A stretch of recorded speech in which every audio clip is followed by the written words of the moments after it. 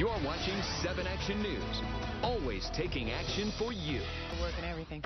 We're learning to cook healthy and nutritional meals. How about that? Yeah, today 10 students at the Detroit International Academy for Women put their skills to the test. They competed in clash competition where the junior chefs had to make an omelet, a sushi roll, and a fruit dip. A lot of these kids, they grow up on fast food, you know, and they get in the kitchen and they're having fun. And my experience is, if the kid made it, he'll eat it. It just does my heart well to watch these kids cook.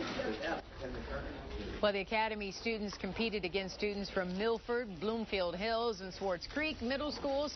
It took place at Henry Ford West Bloomfield Hospital. And I guess they're all winners, huh? Yeah, indeed. Mother Nature whipping